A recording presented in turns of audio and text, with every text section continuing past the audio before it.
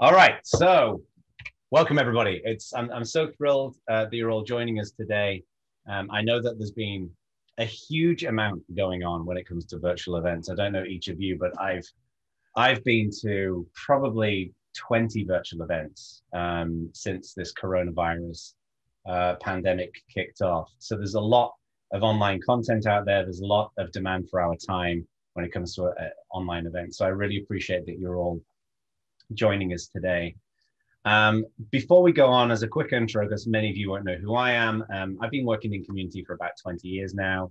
I used to lead community at Canonical for the Ubuntu project at GitHub and XPRIZE, and I'm a consultant. I work with lots of different companies to help them build communities. And we started the Community Leadership Summit about 10 years ago, I think it was now. And everybody that you're seeing here on the screen and who's a panelist today, who's a moderator today, has been very, very involved in community for a number of years, and in many cases have been involved in the Community Leadership Summit for a number of years as well.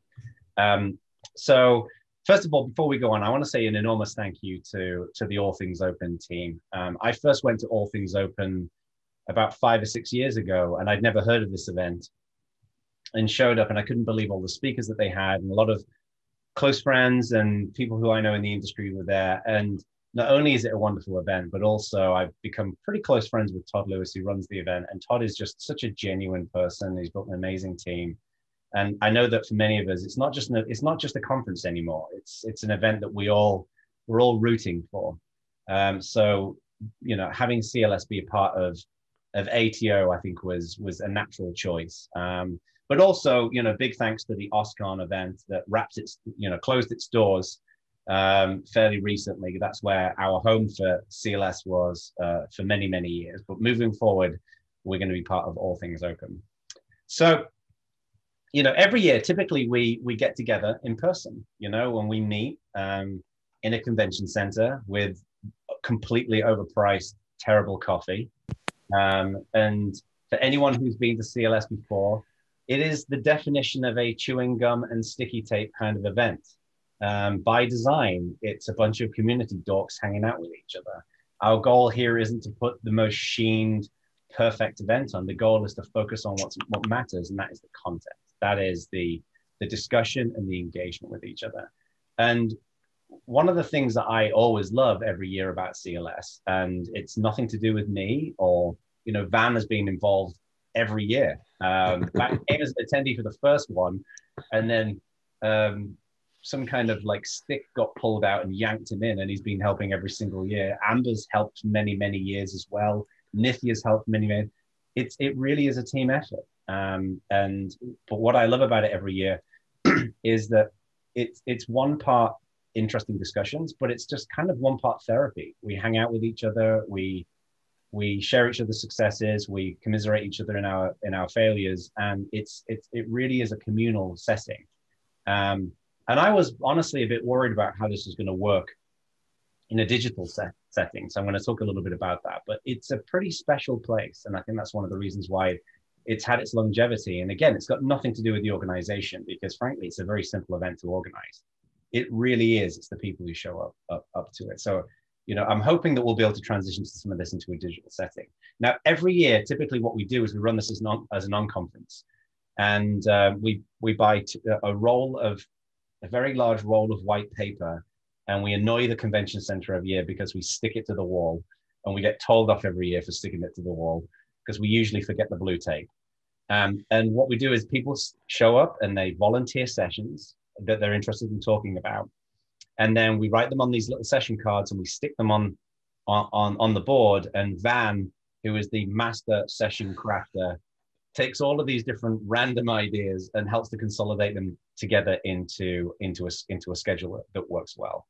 And then what we do is we get into rooms and we talk. There's no presentations, with the exception of we typically have little keynote sessions, but it's all discussions. So if you've never been to CLS before, don't expect that you're going to be sitting in watching a Zoom session like the keynotes today and watching people run through slides. That's not what we do. We're going to get together and talk. We're going to discuss, and we're going to really explore these different topics in detail. Now, we would have liked to have done this unconference approach like we normally do at CLS, because you'd show up to CLS at the beginning and there'd be no schedule. We'd make it that morning, but that was going to be a little bit too difficult to do in an online setting. So what I decided to do was to reach out to some people who I've seen be amazing facilitators at events at CLS, and to ask them to pick topics and then to run a specific set of topics. So the format of the sessions is going to be the same.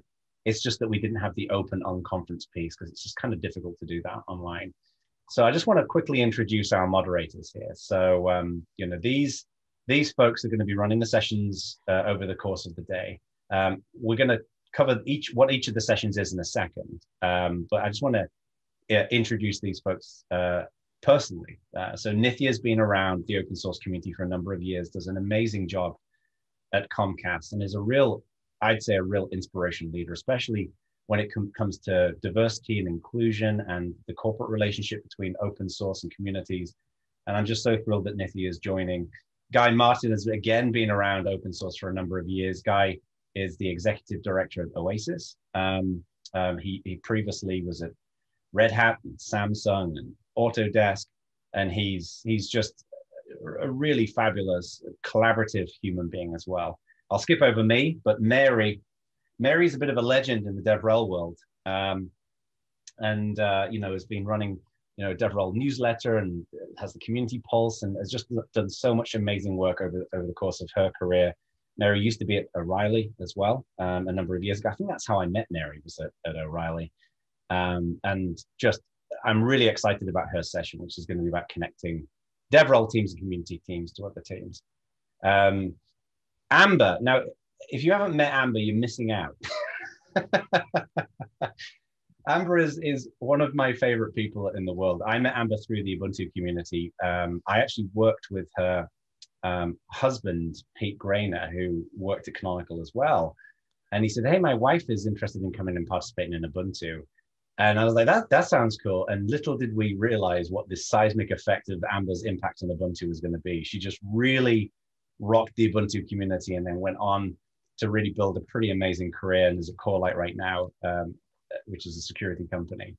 Deb Nicholson, many of you will know from open source and free software. Deb's at the OSI right now. She was previously at the Software Freedom Conservancy, and just is not only a delight to spend time with, but is just a phenomenal member of our community and one of the most incredible facilitators. I've learned a lot of facilitation from Deb herself. Samantha, I've known again for a number of years. Really, really incredible community manager and very deeply invested in the metrics world. And Samantha's going to be running a session later on metrics and community health. And I think that's going to be really incredible to see. And it's just been a real pleasure spending time with Samantha. I learned so much from Samantha. And then Van is at Google. Van is very, very into mindfulness, for example. So there's been a number of times where I've wandered into a session at CLS and no one's talking and everyone's kind of sat there with their eyes closed. And I thought that Van was setting up some kind of cabal to take over the world, but no, it turns out that they were just practicing mindfulness. And Van keeps us all grounded and keeps our feet on the ground, and is going to be talking about really building healthy communities, not just in terms of metrics, but in terms of being a human being. So thank you all to our moderators for helping to run these sessions. Now, as I mentioned earlier on, CLS is intended to be completely discussion-based. So there's going to be no slides. It's going to be all discussion. So you're probably going to be thinking, okay, how do I do that in a online setting, Zoom, which we've all got varying opinions on? Well, what we're going to do is you'll see on the ATOs, on the All Things Open schedule, each of the different sessions for CLS, and you'll be able to go and join the sessions, and it's going to open up your Zoom window. And when you open up your Zoom window, you're going to see a toolbar that looks a little bit like this. Now, what you can do is in the session, you can first of all use the chat, and you can participate there if you want to. You're more than welcome to just chat. If you don't feel comfortable turning your microphone on and participating as a speaker or as a panelist, you're more than welcome to chat there. And each of our different moderators who are going to be running the sessions is going to be monitoring the chat, as well as welcoming people to be panelists as well, or being able to speak. So feel very comfortable just typing and sharing. But the other option you've got here is you can volunteer to come in and enable your microphone. You can hit the raise hand button, or you can mention it on chat. So Amber is going to be running the other track. I'm running this track for the whole day. If you want to be heard, then just mention it in the chat or hit the raise hand button, and we'll be able to enable your microphone for you so you can come and participate. I think we would like to have as many of you as possible on mic, if possible, because it's going to make the sessions a lot more interactive. What we don't want to do as moderators is just be talking the entire day. We want to be really probing and exploring and helping to find other people's perspectives and opinions. And to be very clear on that as well, just making sure that we don't all have to agree. So we want to, sometimes some of the most amazing moments at CLS are where we disagree and we explore people's different ideas. And of course, as long as it's on a platform of being respectful. So if you've got any questions about this, you can always reach out to Amber on the other track. And thank you again, Amber, for running CLS on the other track. Or, you know, like I say, I'm going to be on this track for the full day as well. Now, the other thing as well is, and I sent this as a message to each of the different session moderators, I've created some Google Docs where we're going to be tracking notes. And we'll be putting the links into the Google Docs at the beginning of each session. So this is a doc where everybody can go in there and edit. So first of all, be nice. Don't go and write mean things into the document. Otherwise, we'll get very angry. And we'll probably set Van on you. And he seems passive, but he's actually extremely aggressive when he's being provoked. So we'll make sure that those docs are open. But I'd love if you can go in there and leave general notes and resources you can see in the top section. But as you're having these discussions, is where there are real moments of like an aha moment and a sense of like, wow, that's a really interesting principle or a concept or a share, then go and put those into the key insights in there for the wrap-up session. Sometimes these documents can just be really incredible sources of content. So we're not asking all of you to go in there and write notes if you don't feel like you want to, but the more of you that can go in there and share your notes and share feedback from the sessions, that would be wonderful, because we'd like to be able to share these documents with everybody at the end so that everyone can go and see what happened in the sessions that they missed. Another thing to note here as well is that we're going to do a wrap up at 5 p.m. Eastern time today. Now, this is really, really important. This isn't the usual conference wrap up where, you know, everybody thanks the sponsors and whatever. This is where each of the session moderators is going to show up and read out some key insights, some key interesting concepts and moments from their sessions.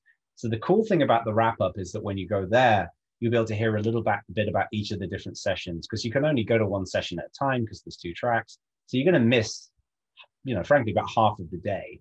So this is going to be a great way to just get a download of some of the things that were covered throughout the day. Okay, so definitely make sure that you join the wrap up at 5 p.m. Eastern. All right, so what I'm going to do now is I'm going to go through each of the different topics that we're going to be covering today, and I'm going to ask our fearless moderators if they can just provide a quick minute-long summary of their session and what they're interested in covering, and then we'll go from there. So why don't we start off with you, Nithya, fostering and mentoring new community leaders. What are you excited to discuss in this session?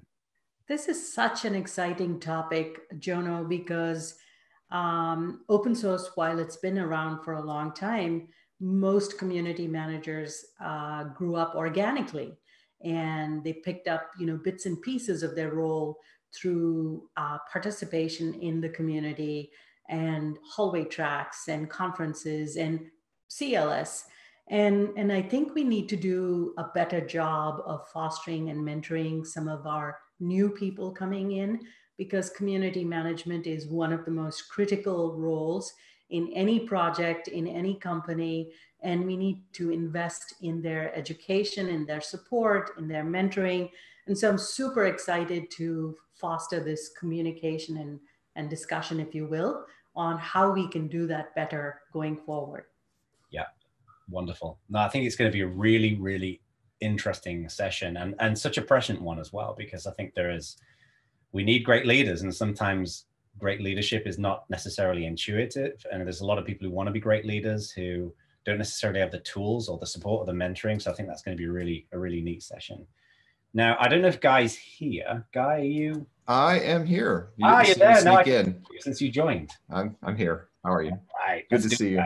And good to see everybody. So I'm going to be talking about building diverse teams and projects and facilitating this discussion with all of you. I like Nithya, I'm really excited about this because I know that as a leader, this is a huge challenge. And anybody who's tried to lead communities or teams knows that this is one of those things that you just have to kind of dig in and figure it out. And hopefully we'll get some strategies and brainstorm some strategies to help make this a little bit easier for all of us. So really excited to be here and looking forward to it. Yeah, and Guy has delivered, he's very humble, so he probably won't share this, but he's done a number of talks at conferences about his journey and his experience with diversity, which are really cool to check out. So if you haven't seen that, definitely go and look those up on YouTube. Well, actually, Jono, it's funny that you mentioned that. I'm actually giving a talk at 2 Pacific with Sue Wands, and I'm actually giving that same presentation or a modified version of that. So I'm actually giving it today. Yeah, definitely go and check that out, folks. It's really, it's pretty amazing. All right, so next up we've got Mary Thengvall on connecting community and DevRel teams with other teams. So Mary, what are you excited about covering in this?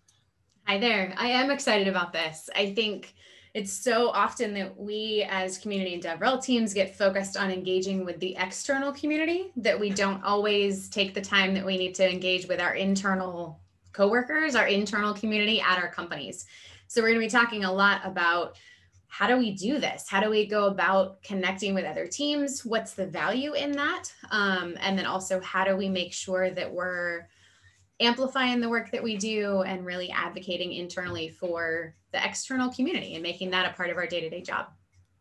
Wonderful. Yeah, this is excited for the conversation. Yeah, this is such an important conversation. I'm so glad that you're leading this, Mary, because I know that you've spent a lot of time as a consultant and in your current role navigating this territory. So I think that's going to be a really interesting discussion. I'm not sure if we've got Deb here. I don't think Deb. I am here. Yay, there's Deb. Oh, wait, also video, I think, wait, nope. I clicked it and. Ah, there you are, Deb. I am here. Oh, look at that. I'm like sitting on your shoulder like a little parrot. Cool. So we're going to talk right after this, actually, about how to create a sustainable community. So one of the things that I think is really interesting is that you meet people with all these great ideas, and then it's sort of like, then you see them next year and you're like, how'd that go? And it's like, well, and they got stuck somewhere.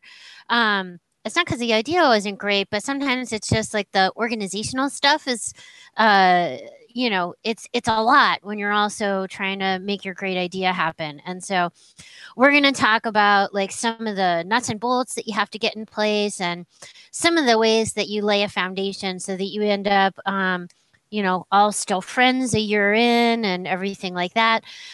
So I'm really excited to hear from other folks with their experiences, what's worked for them, and for folks to bring like things that they got stuck on so that we can all kind of like talk about it together and maybe help them get over the hump. So we'll be there at noon. Looking forward to this. I think this is going to be so interesting because this has been a topic that I know has been discussed quite a lot in open source and free software specifically, and sustainability when it comes to, healthy moderation and healthy discussion, and that, but also like, where does the money come from to help fund open source projects and free software projects? So it's going to be that there's a lot of meat on that bone. All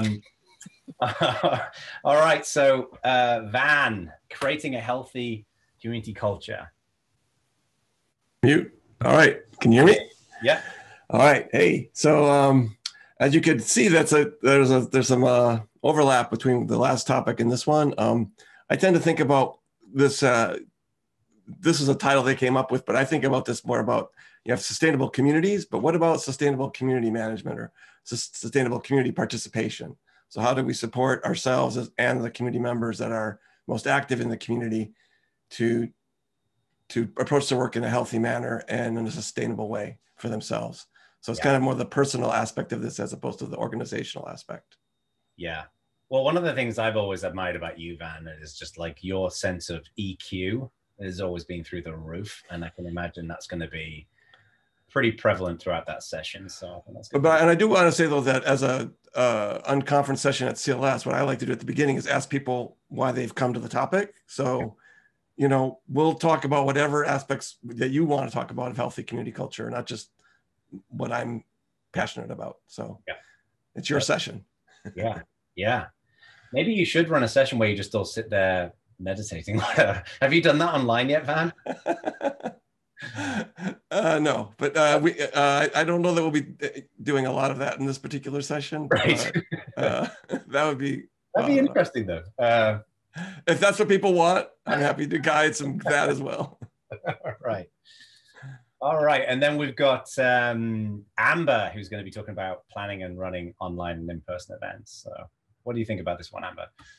I think it's really important now more than ever as we're all adjusting to this. I refuse to use the term, but anyway, as we're adjusting to the way we have to do events now, people who, you know, we've all been so used to doing in-person events and we got the strategy down and our checklist down, but we don't really have these really good checklists yet for online events. And then how do you, what are the pitfalls that you run into? And what are the, you can spend very little money or you can spend, 100K plus on tooling for these type of events. So, what do you need? And looking forward to seeing what people's questions are, what you're struggling with. Maybe there's an event you're looking to plan in 2021 and you just maybe want to go through that sanity check and checklist for that. So really look, as others have said, this is your session as attendees. I'm just here to facilitate and take notes and help everybody else take notes. But I do have a great checklist that I'll share at the end of the day. I don't want to share it beforehand because I don't want to, drive the conversation in a specific way, but I will share it at the end of the day. Yeah, just looking forward to seeing what people need and where you want to go in 2021 with your events. So. Yeah, no, it's going to be exciting. And I know, Amber, you're not going to brag about this, but I'm going to brag on your behalf. Why don't you just tell everybody just for a moment, about Zeek Week? Because Amber just ran an amazing event called Zeek Week, and it was pretty cool, right? It was. We didn't invest in any new tooling, and we had almost 1,500 people view the sessions. We used a combination of Zoom and YouTube and Slack, and it was amazing. And we had so many discussions going that considering last year in person, we had less than 200 people, and this year we had more than 1,500 register. So it was a really great event. Pretty remarkable stuff. Great. And then next, we've got Samantha, who's going to be talking about measuring community health. Yeah, so this is probably one of the bigger issues that any community manager faces. On one hand, you've got stakeholders in business. How do you prove the ROI of the community? Why are they funding it? On the other hand, you have a community that needs more of a voice and more of an understanding of what's going on. So what we want to do is we want to focus on widening the conversation for how we measure community health. Kind of similar to what Van was saying, we're not really talking about a community as a marketing ploy or as a small group where you can put a bunch of leads. We're talking about organic, real communities that you are fostering, building, and introducing a bunch of resources and technology, and especially in open source communities, there's a lot of priorities that have to be managed and run. So how exactly do you create a metrics journey that allows you to find those specific metrics, those specific KPIs that say, this is how my community is growing, whether or not it's going too fast, too slow, whether you should pump the brakes, maybe you should pull over to the side of the road, figure out what happened. So this is all about expanding that conversation to look at your community as a socio-political group and figuring out what metrics are actually going to matter for your specific flavor of connection.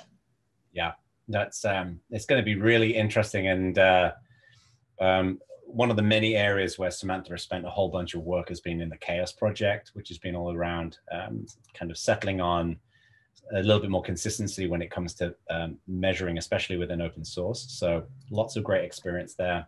Yeah, and we'll actually have, I'm hoping, a few CHAOSS community members as well, but I hope you don't mind, but a small plug. They are also available for you to talk in the sponsor booth with a little bit more of an extended conversation.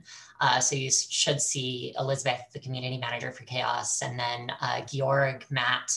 Hopefully you'll be able to meet us and we'll get a firm grip on what those metrics mean across communities, and then what it's going to mean for yours specifically. Yeah, perfect. And then I'll wrap up. I'm going to be facilitating a session which is about incentives and rewards. I just find that human beings, just psychologically, we're naturally attracted to incentives. You know, if you do this thing, you will get this thing, and they come in many different flavors. And I'd love to just have a session to just really dig into everything that's connected to that, whether it's what kind of swag do you send out, what kind of rewards do you share, how do you incentivize people, especially in, you know, in digital communities, given that so many of us are working from home, and how do you identify what kinds of behavior you want to incentivize and encourage, and then reward that appropriately. How do you do this on a budget? You know, how do you, if you've got a very limited amount of money for your project, how can you use it most wisely? How do you measure that effectively when you're figuring out how to define those kinds of behaviors? So I think there's a lot of things we can really dig into in that session as well. Well, thank you again to all of our moderators, all of our facilitators for taking time out of your day. You're all incredibly busy people, but you're all amazing at this. And I can't think of many people who wouldn't be better at running these sessions. Again, just as a reminder, there will be the wrap-up session at 5 p.m. Eastern. So, you know, not only are each of our session moderators going to be moderating the session and keeping them flowing, but also they'll be rejoining for the wrap-up at the end of the day as well to share some of those key insights.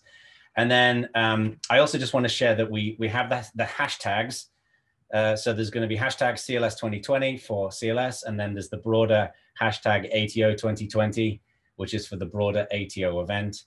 And then also just on behalf of ATO, I just want to say a big thank you as well to all of the sponsors who have been making this happen.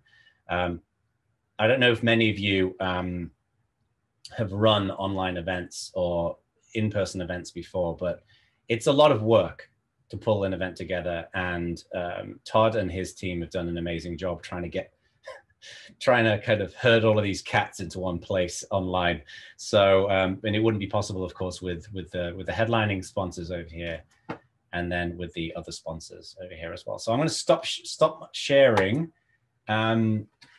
Before we wrap up, and maybe we'll get out of here a little bit early so everyone can go and have a pee and get some coffee. Any questions, anything to discuss before we wrap up today, especially from the moderators? Is there anything you wanted to discuss? What's happening in the chat, but I just wanted to say, like, a couple of us shared the direct links to our notes docs, which are currently empty, but the reason for sharing them is if you're someone thinking you want to come to our sessions, please feel free to throw topics in there. Yeah. Or anything you want to share in advance for everyone. Especially when it comes to metrics, because there are going to be some cases where we might want to get into the weeds because we might find a general concept that we can pull out of those weird cornerstone pieces. So we want to make sure that we can get that set up, and then I'll kind of garden the duck to make sure that we can have a nice ebb and flow, see the forest and the trees. Yeah, that's a great point, Samantha. The thing is, as well as also, just to be clear to everybody, CLS is always kind of a bit of a car that's being built as we're running it, as we're driving it. So as we go through today, if there's any comments, any concerns, any questions that you've got about your attendance at CLS, just let us know. You know, like we're not wedded to any particular decisions when it comes to the day. Our number one goal here is to make sure that it's valuable for all of our attendees, and of course, everyone who you see on the screen right now. So, you know, if you've got some feedback, if we're figuring out ways of running sessions better, then let us know, and then we can make sure we can share that with each of the different moderators as the day progresses. So, you know, we're open book. Again, just as a reminder, feel free to chat in the chat if you would prefer to be a keyboard warrior, but if you do want to be, you know, unlock the power of your microphone and join as a panelist, you absolutely feel free to let us know. I think we'd like to make sure we get your permission before you bring on, because these are all being recorded, so we can't just switch everybody on. But we want to make sure that you feel very, very comfortable in joining as well. But also, with great power comes great responsibility. So please unmute yourself when you start yelling at your dog, because there's always one. So, all right. I think that's a question from Lisa Marie. It's microphone only, right? No video. I think we can put you on video if we make you a panelist, or we can just unmute your microphone. So you've got either option. We can add you as a panelist as well. So yeah. All right. So with that in mind, I guess, why don't we wrap up? We'll wrap up this session, go get refreshed, and we'll see you. Let me bring up the next session, which is going to be, so the first session that's kicking off at 12 p.m. Eastern is going to be Deb on how to create a sustainable community. And then, of course, Mary on connecting community and DevRel teams to other teams. And you'll see on the schedule that you'll be able to see where you can join those sessions, but you'll just click the right button and then you'll be into the session. All right. Thank you, everybody. Take care.